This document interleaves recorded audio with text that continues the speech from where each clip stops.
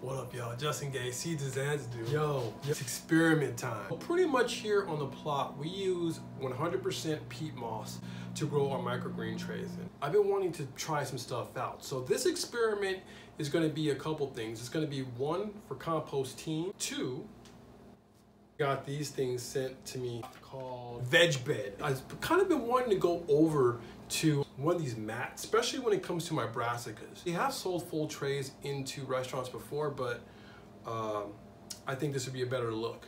So we got these veg beds jumping off, and these guys too.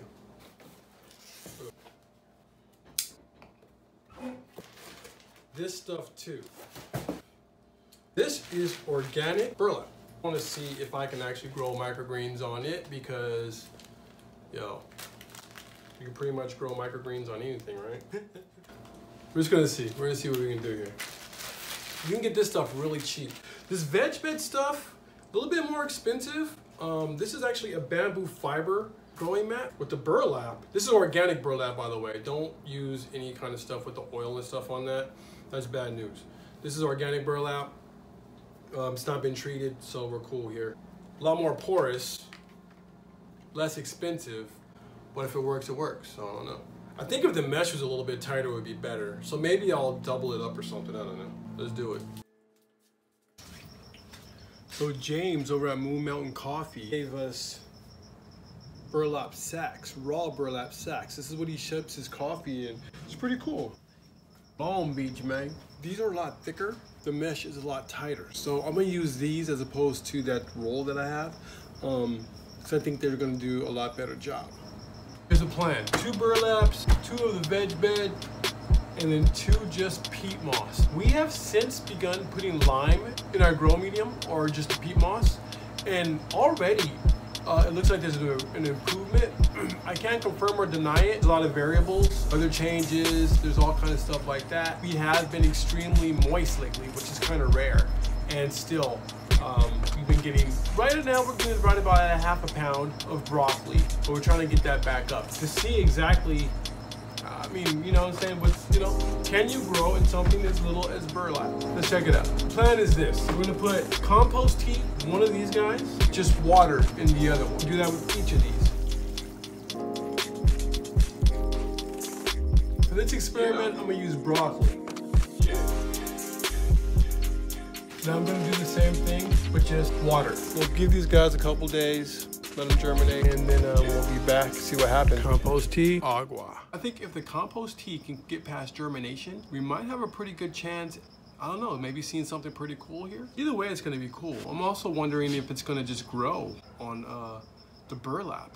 I figure if grow on a bamboo mat or a cocoa fiber mat, any of these benign things have any kind of value of nutrition, it doesn't matter what they're actually growing in. So let's see what happens here. All right, y'all. We'll be back in a couple of days. As you can see, we're actually looking pretty damn good here. This is a burlap untreated burlap. I'm sorry, this is a veg bed untreated. Just straight peat moss untreated. And this one is burlap with compost tea. This is peat moss with compost tea. And this is the veg bed with compost tea. I'm just really happy that the compost tea stuff didn't get any kind of mold on it. That has always been my biggest concern when it came to microgreens and bacteria and stuff like that, is that there would be some kind of a mold because you're introducing now a live organism, right? That's gonna be feeding. 2, it's gonna be in a very closed position in the dark, in warmth for a very long time. It's just like a breeding ground for nasty fungus and mold, but it didn't happen, so we're cool. This veg bed, this one right here, I think was overwatered. I think that's what's going on here. Because when you look at this one over here, it looks really good. They look really solid. What's really taking my breath away, well, I'm like, damn, I can't believe this is happening, is this one right here. The straight burlap, right?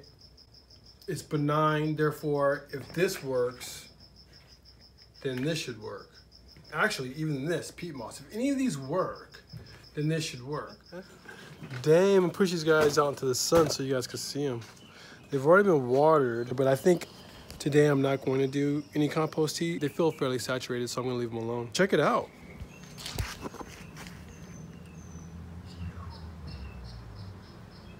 All these little watered. Those are the compost tea. There is beginning to become a clear difference between the compost tea and the not compost tea in terms of development. Check it. Burlap. Peat moss is pretty much what I expected. That's what we use here. This is about the time it looks like this. It looks right. And that is the veg bed. Bum deal with this little section here. It just got overwatered. It looks like it's trying to sprout. So kind of a bum deal there. Here we go for the compost tea.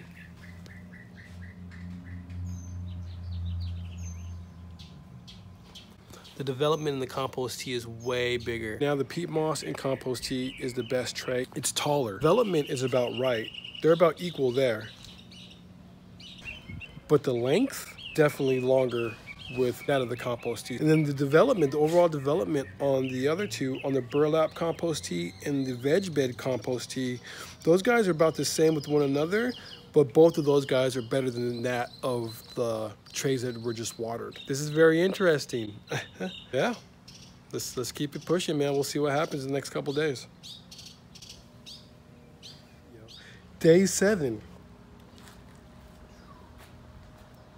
Which one do you think is the compost tea? Which one do you think has just been watered? That right there is a peat moss. Can't really get it with the... You can't really tell with the burlap and the veg beds, but there is a bit of a difference. Here we go. Compost tea, water. Compost tea, water. I'm sorry, water, compost tea. Compost tea, water.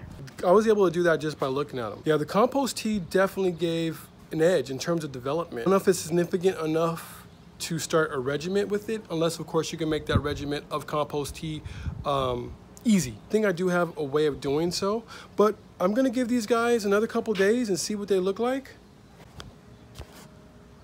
and see what poundage we can get out of these guys. The burlap is actually, it's actually quite impressive, to be honest with you. The burlap compost tea versus the veg bed compost tea. I'm just saying. The veg bed is slightly taller than it though. So it is outperforming the burlap, but dude, burlap's free. Looking pretty good right now.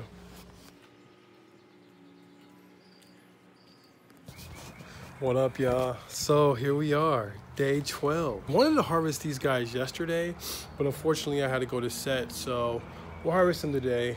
We'll see exactly how much everything weighs, pretty much which did better. So the compost tea, peat moss is clearly the winner here. I didn't have the compost tea this every day either. One of the surprises, the burlap. I'm really into that. It really looks good. The burlap with compost tea, of course, looks the best. Compost tea, water.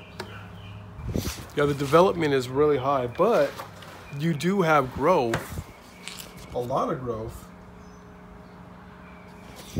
in just the burlap. You come to the veg bed. So we did get this part of the veg bed to grow in. It just took a little bit longer, but it came in nicely. But this veg bed with the compost tea, once again, far superior. You can see by the edges,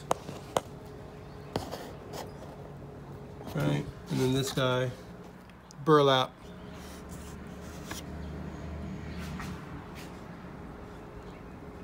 Peat moss. Yeah, you can actually do that with. To me, that's awesome. Actually, you know what? We'll show you my compost tea brewer. Show you guys this. And then we might actually get into building one of these guys, because I kind of want to make this one a little bit better.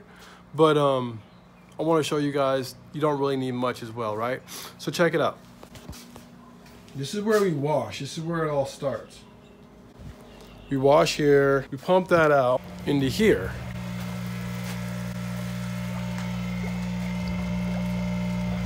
So this one we pump it into, and we allow it to off gas. And then as soon as it's off gas, we pump it into the compost tea brew. So it's like a 24-hour brew, and then this one right here. We normally try to get rid of it within 48 hours. That's probably the most important part of this whole entire setup. That's an Active Aqua. I think it's a 60 watt pump. But anyway, it's a commercial air pump. As you can see, I actually want to make this a little bit better. One thing I definitely wanted to show you though is that just doing it like that, you can easily do it in one of those and have really stellar results, you know. For some time, man, I was always like, does compost tea really work if you're not brewing it like this certain way, blah, blah, blah. It works fine in a bucket, dude. Like, calm down, you know? You're gonna be cool. So anyway, just throwing it out there. Let's get a harvest on these guys and let's see what the end totals are. I'm gonna start with water first. Water burlap. One thing that I know is gonna be really cool is just the fact that I can lift this stuff up and not get dirty. I think that that's awesome. Did them in 2-inch trays. I feel that things grow better in 2-inch trays, honestly. Oh man, there's no dirt. It's so great. 9.8 ounces, not bad. Not bad at all, man. Water and just burlap, I'm into that. Burlap compost tea. Burlap compost tea, 10.2 ounces. Our seeding densities, we're at 60 mil for our broccoli. That's pretty much where we always see broccoli at. Ingredients. We use right about 4 ounces. 2, 2, 2, pretty balanced, man. Straight across the board. You guys see that? It says it's an 85 ounce scoop. One of these full of worm castings. One cup. I'm not sure if you'll be able to find this. It's just straight kelp. I get this from the fishmongers at the market. I only put a half a cup in with this, and that goes into our big brew, which is right about 25 gallons. Veg bed water, 7.5. Kind of expected it to be kind of under. It had a rough go, so veg bed compost tea. 9.9. Well, that's veg bed with compost tea. And the one that I've been waiting for, because I feel as though if I do any of these, it probably will be compost tea with peat moss. Seeing peat moss is what we do already. Peat moss and water, 10 ounces. Last but certainly not least, peat moss and compost tea. This is the one I've been waiting for. 10.8. So there's that, man. So yeah, there's a bit of a difference, about an ounce, but we'll see what they taste like. Well, that video was kind of getting a little long, so in order to try to save a little bit of time, I didn't want to show the taste test of each one of them. So I'm gonna kind of just break it down to you. The burlap and water was spicy and a really deep, like brassica type flavor. The burlap and compost tea was a bit fresher, still spicy, kind of still had that spicy wash over it, but not, I don't know, it was not as deep, if you will. Not bad at all. It was delicious, but not, it was just different. The veg bed in water by itself, that one kind of had like a cinnamony taste to me for whatever reason. Of course it had like all the brassica taste, but it had like a cinnamony taste as well. The compost tea, again, it had like this freshness, a really nice, fresh, good overall taste. Not as deep, but just really good. Peat moss and water, just that's what I'm used to. Really good brassica flavor. That being said, however, the peat moss and the compost tea probably took the cake for me. I think that one is probably my favorite one. It almost even finished almost sweet, I guess. It was really nice. I don't know that a customer would be able to tell the difference between the compost tea and the not. The burlap, I think more of your customers probably would say that it was spicy though, however. This was like my first cut, depends on how long you keep them in your storage and all that. Because you know the flavor profile will change over time, actually kind of rapidly. So that's something to keep in mind. Overall grow, man, from using the compost tea, which is everything, yeah, gained right about 0.8 ounces. So almost an ounce after using the compost tea. So that's something, right? I mean, if the way you look at it, however much you sell an ounce, right? So say for instance, I'm gonna sell every single thing that I'm generating here, which does happen. I sell every single thing, but every single thing I utilize compost tea. That compost tea, just doing that, gave me right about 0.8 ounces to 1 extra ounce. We sell our microgreens for $3 an ounce, right? I do over 100 microgreens. That could easily equate to $300 on paper.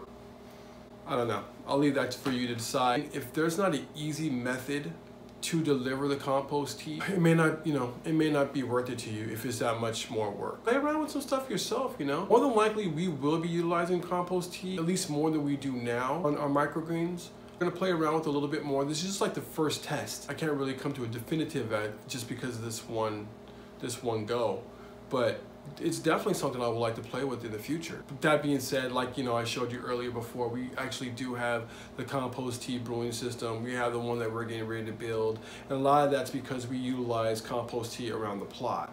I'm not making anything special here or just the microgreens.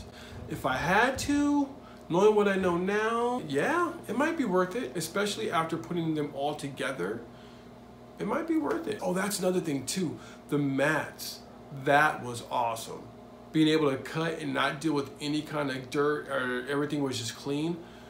That, for the most part, we can harvest and keep everything clean, but every once in a while, I do have to be aware of my dirt line, my soil lines right now.